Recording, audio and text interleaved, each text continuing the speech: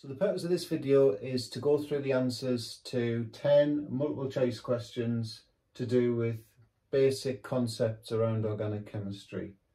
So things like naming organic compounds, key terms, saturated, aliphatic, alkyl group, alicyclic, aromatic, unsaturated, that sort of thing, and turning a skeletal formula into a molecular formula.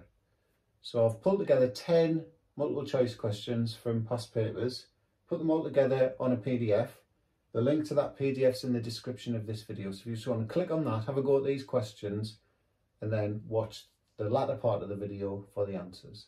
Okay, so question 1, we were given this structural formula and we had to choose which of these 4 names was the right name for the molecule. Okay, so something like this, what I would suggest you do is maybe draw the skeletal formula for it. So we've got 1, 2, 3, that's a branch off that carbon. So 1, 2, 3, 4, 5. 1, 2, 3, 4, 5. So we've got a branch of CH3 off this third 1, 2, 3 there, okay? And there's an OH group off this second last carbon here, okay? Right, so the longest continuous chain is 5, so it's pent.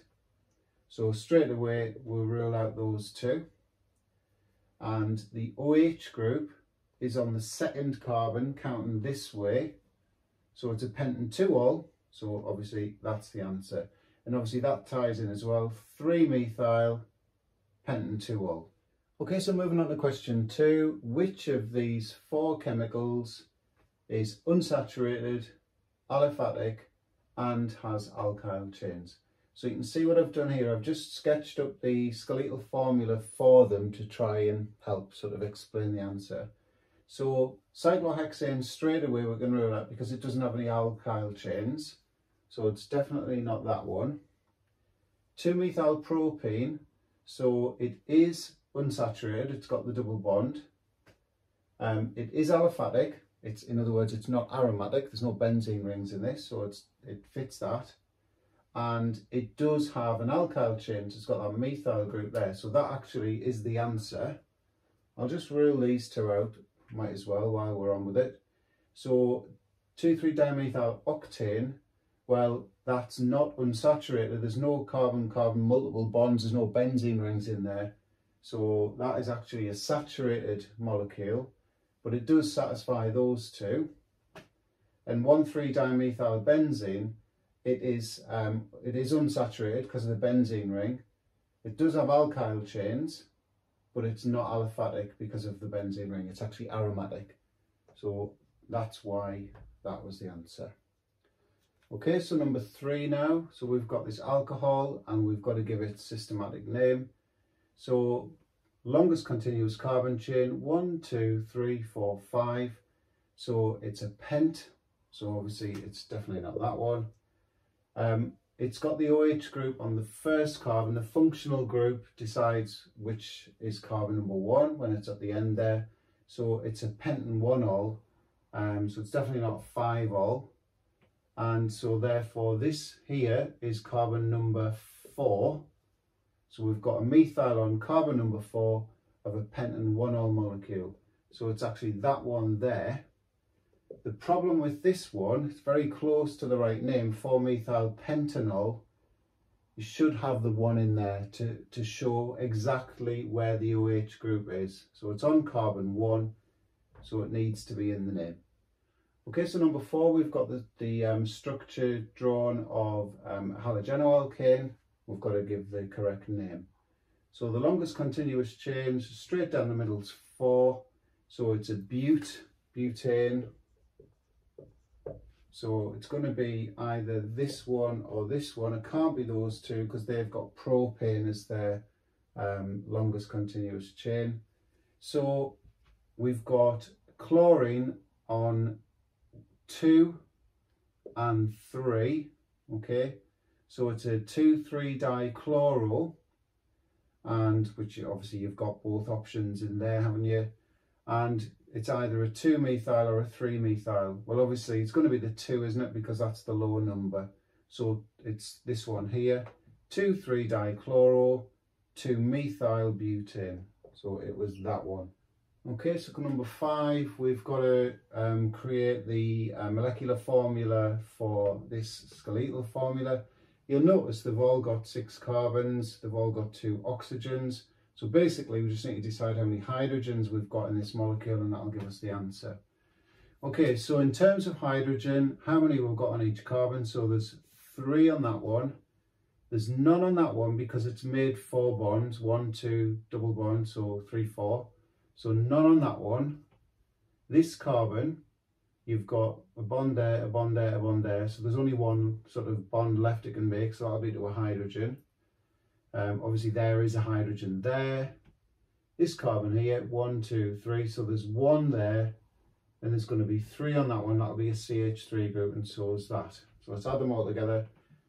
3, 4, 5, 6, 7, 8, 9, 10, 11, 12. So it was that one. Okay, so a similar question for 6. We've got to establish the molecular formula for this. You can notice there we've got different numbers for carbon and different numbers for hydrogen. So if we work out the number of carbons first, the sort of common mistake here will be students seeing 2 hexagons and just going for 12. These are common carbons here, so they're actually shared by both kind of rings. So you've got 1, 2, 3, 4, 5, 6, 7, 8, 9, 10. So it's either that one or that one. So it's definitely not those. So they haven't got 12 this hasn't got 12 carbons. So in terms of hydrogen, remember each carbon can form 4 bonds. So we'll start here. That one there's made 3, so it's got 1 left, if you like. 1 there, 1 there, 1 there. This carbon, 1, 2, 3, 4, it's full, can't put any hydrogen on there. Likewise for this one here, so there's none there and there. 1, 1, 1, 1, okay? So that's 8, isn't it? So it was the first, it was that one, C10H8. Okay, so question 7 now, we've got to decide which one of these is unsaturated alicyclic and has an alkyl group. So we'll just go through each one and see which ones kind of we can tick off. So this one here, it is unsaturated because it's got a benzene ring. It's not alicyclic because it's an aromatic ring. Okay, so alicyclic, something like that, it's a ring, but it can't be aromatic. Okay, so it's not that one. It does have the alkyl group, it's got that methyl group sticking off it, but yeah, that's where it falls down. So it's not A. B is not unsaturated because it's only got carbon-carbon single bonds. So it's not B. It is alicyclic, like I've just said, and it does have an alkyl group. It's got that methyl group. C now, it is unsaturated. It's got the carbon-carbon double bond. It is alicyclic. It's a ring, which isn't a benzene ring, and it does have an alkyl group. So that is the answer. Might as well rule out D. So D is unsaturated, it's got a carbon-carbon double bond. It is alicyclic, it has got a ring that's not a benzene ring, but it doesn't have an alkyl group. That's not an alkyl group because these things have to have the formula CnH2n plus 1, and that doesn't have that type of formula. So it's not that one. Okay, so moving on to question 8, sort of similar kind of question to before, but just sort of slight variation on it. So how can the molecule be described? So we've got this molecule here. So is it aromatic and alicyclic? Well, it's not aromatic, it doesn't have a benzene ring, so it's not that one. It is aliphatic because there's no benzene ring in this. However, it's not unsaturated because it doesn't have any benzene rings, it doesn't have any carbon-carbon multiple bonds. So it's not that one. We've already ruled out aromatic, okay, so it's not that one. So it's got to be this one. Alicyclic, yes, it's a ring, it's not a benzene ring, so that's alicyclic. And it is saturated, all the carbon-carbon bonds are single carbon-carbon bonds, so that's the answer. Okay, so question 9 now, we've got to decide which one of these 4 is alicyclic. It's testing your knowledge of representation of benzene rings or aromatic rings, okay? So a benzene ring or aromatic ring either looks like that or with the 3 alternating carbon-carbon double bonds, okay? So you can see that one there has got this representation in. So that's aromatic. Same with that one, that's an aromatic ring. So it's not alicyclic therefore. D has got that version of benzene in, so that's aromatic, it's not alicyclic, so it's that one, okay? That's an alicyclic ring because it's not a benzene ring, so C. And finally, thank goodness, question 10, we've got to name this organic molecule, and there's our options. So the longest continuous chain, go for that first, 1, 2, 3, 4, 5, 6, so it's going to be hex.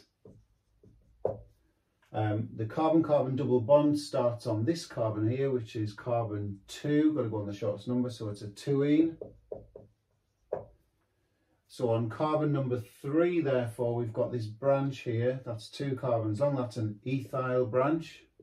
So putting it together as a name, we've got 3-ethyl hex 2-ene. So it's option C, that one there. Very well done if you're still with me. Hope that was useful.